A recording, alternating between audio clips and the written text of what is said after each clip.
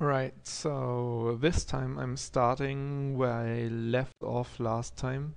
I have my brick wall, which has a nice little text drawn to it. And now what we will do is we will apply some basic lighting to this. Or lighting rather. um, the thing is, right now, it's there and you can do stuff to it, but it doesn't look all that great, to be honest. So we will start first of all. Okay, good. First of all, we will need light. So I already declared vector 3 for the light direction. We will be using a directional light for this because it's easy. As you can see, I already assigned a value. This value is probably not very good, so let's see. I will do this, and then I will normalize this. Okay. Then the next thing that we will do is we will set a parameter in our shader. I have been working a bit with the shader, so you can see there's a lot more stuff. What we care about is this, the light direction. And we will set it the same way we set all the other parameters before. So it's light direction. Okay.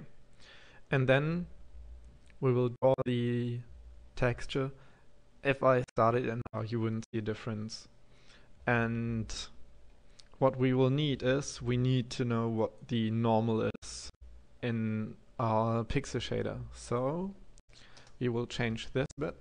So we had this with the normal, and we will pass this as text code 1. You cannot pass normals to the pixel shader, at least not like with the semantics for it.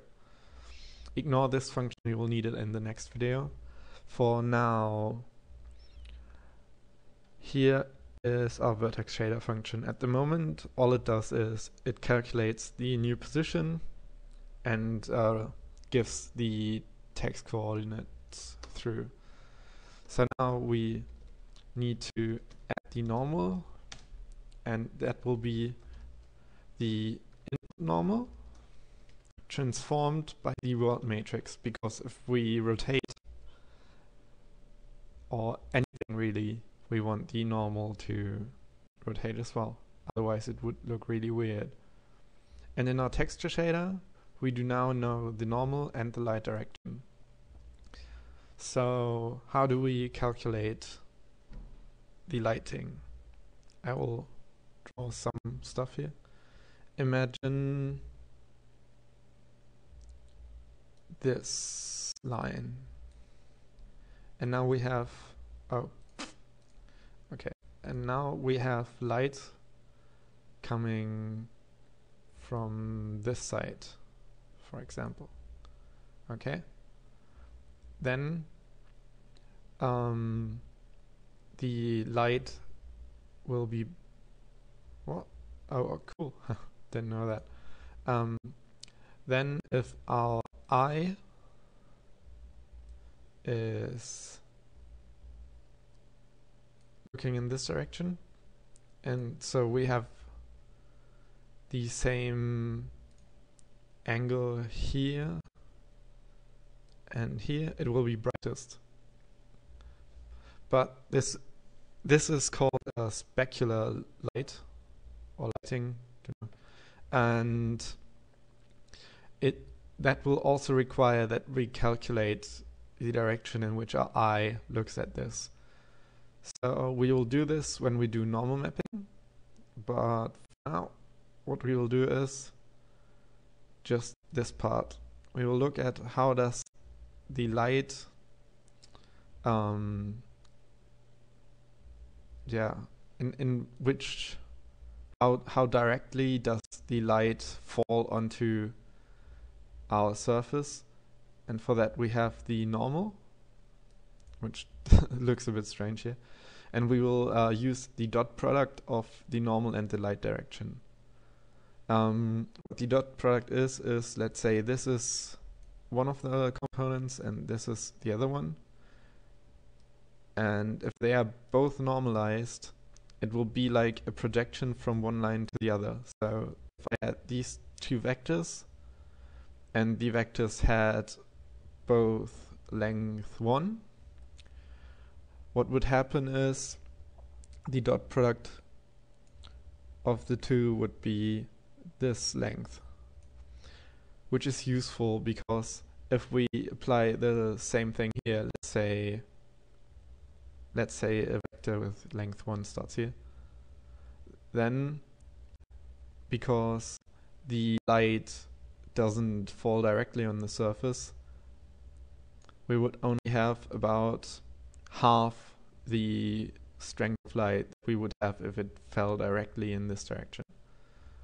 So we go into the texture, into the pixel shader, and we already have the result color, but now we will calculate the amount of light that falls onto our surface, and we will do that by multiplying float light intensity equals the dot product of input dot normal and light direction.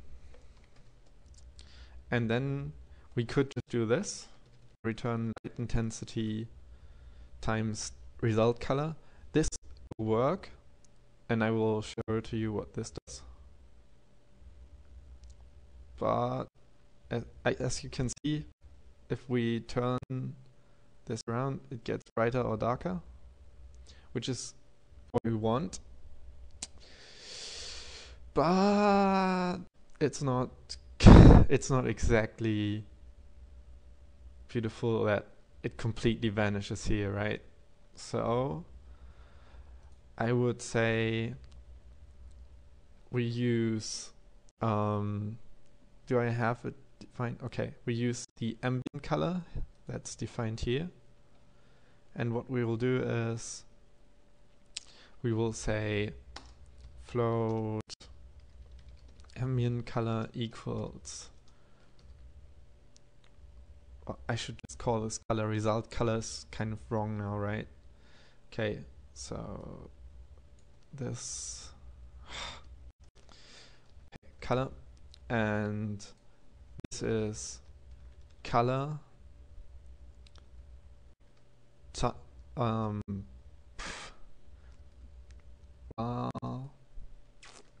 let's say light intensity, color times light intensity plus ambient color, and then we multiply two colors, and this should look a bit better if it worked. See, what's the error? Oh yeah, this has to be a float 4, of course. Now it's wrong here.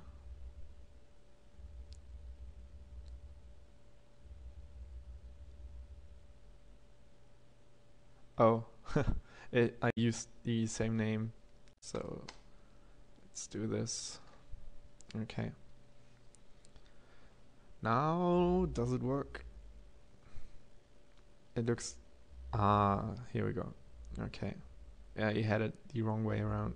So this is complete darkness, basically, and this is how it looks when it's a bit brighter. You can see it, the color, or it gets darker if we turn a bit, but it's alright so far. So this is really dark. This is brighter, brighter, brighter. And this is as bright as it gets, basically. Okay, so this is really, really basic lighting, and I will make a video on normal mapping next, which has more complex lighting in it. So see you then. Oh, I closed the wrong thing.